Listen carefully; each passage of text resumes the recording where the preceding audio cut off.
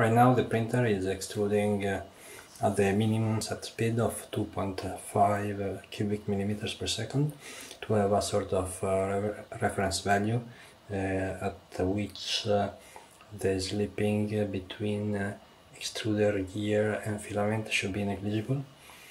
Then it will be tested at increasing speeds of 5, 7.5, 10 and 12.5 cubic millimeters per second. Each extruded filament will be weighed afterwards and compared. Instead of measuring the length of the filament input, it will be measured, the weight of the output will be weighed. The balance used is accurate to 10 milligrams in theory, so it should be able to get relatively good accuracy and low uncertainties.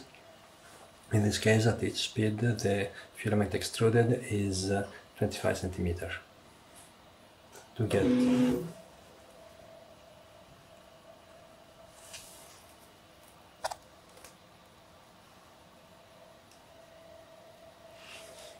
Okay, the printer has moved to the second position and the extrusion speed now is twice what it was before.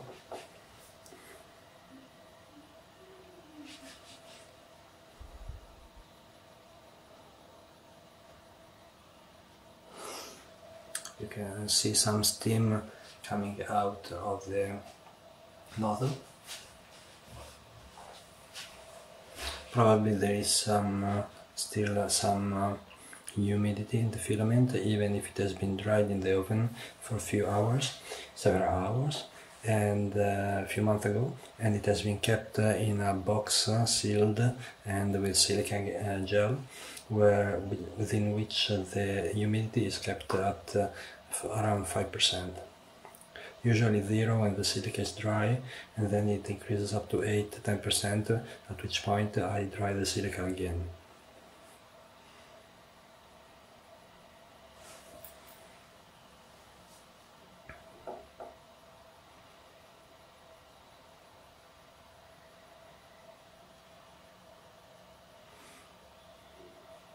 At this speed the filament swirl is much nicer and there is less spaghetti around compared to the first run.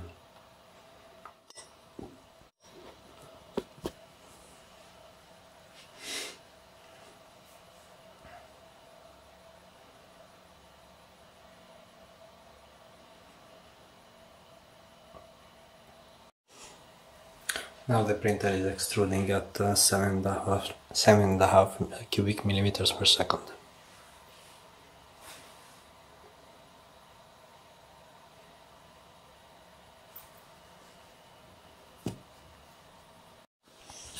The filament is Bowden provided, is fed via Bowden tube, and this is the old extruder from the Printrbot, which has been just adapted with the attachment for a Bowden tube using scrap plastic basically. Then another tube is providing the filament from the box from which in which different filaments are stored, so that no air should be in contact with the filament even during long prints. At 7.5 cubic millimeters per second, it's possible to see that the filament is not being extruded cleanly anymore, but there must be some defect in the nozzle, maybe some dirt or something, so that the filament goes on one side. It's very likely at 10 cubic millimeters per second, I think the filament will curl up and will collect on the nozzle, so it will have to be cleaned constantly.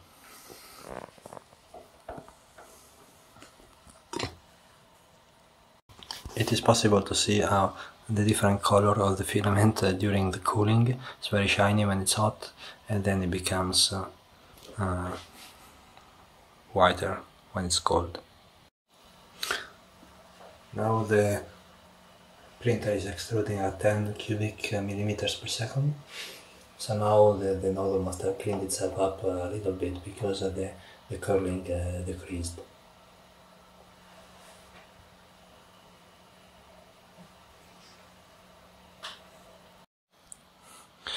The hot filament is collapsing under its own weight now. The deposition rate is higher than the cooling.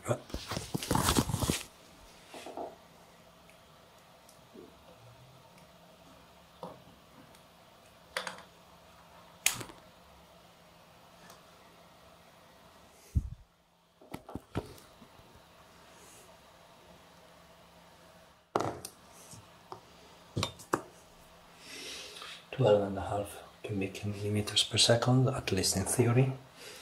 And now we will see.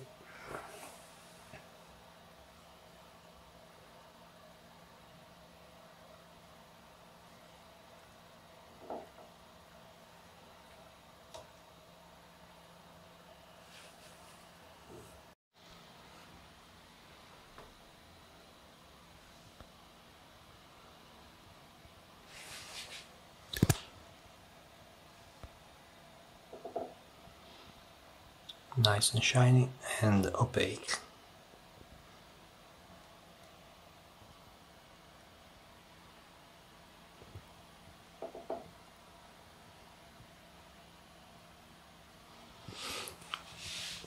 The extruder is very active.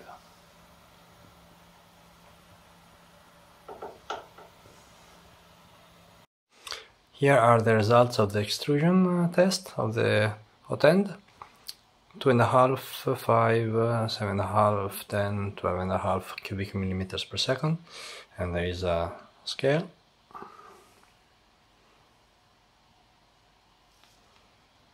Two 2.02, 198, 196, 196 now apparently. 195,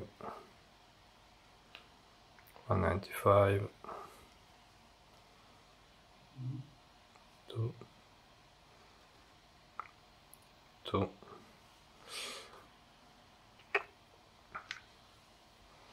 185,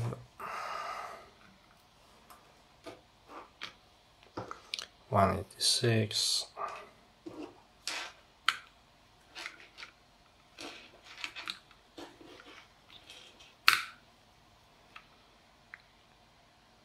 186 again. So this is a little different from what I measured earlier by myself, but in general the difference between them is constant. So this is what I measured earlier, and now instead of the 202, 203 we have 198, 199 and 197. What was it?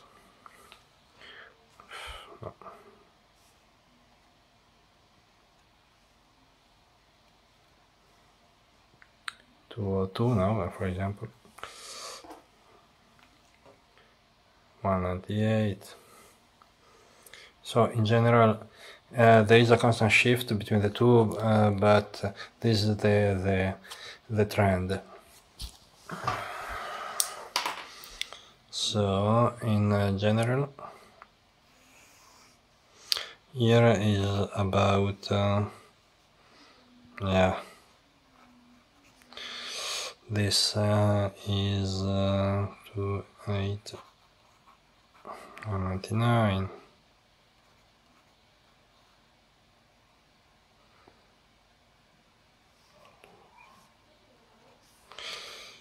This 190, 193, 322, let's say 192 and 192.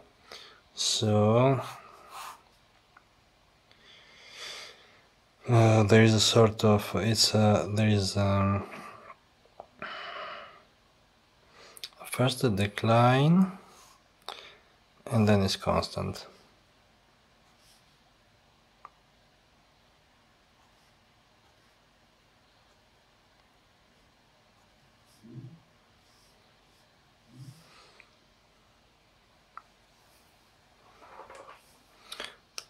in this case it's difficult to tell which is the optimal printing speed to keep the quality, because there is an immediate drop in the beginning, and in this case I will calibrate the extruder steps at 195, knowing that there will be around 2.5 difference at 195 reference.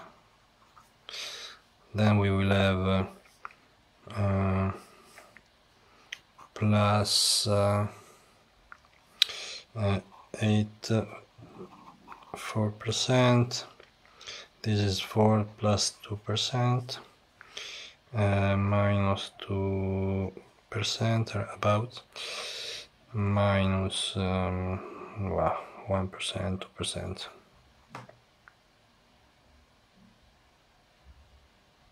3, the 1.5 here. Yeah, let's say it 3 to be. So in this range the results will be not optimal, but okay, considering that it's almost 8-year-old hotend waiting to be replaced as soon as the spool will be done.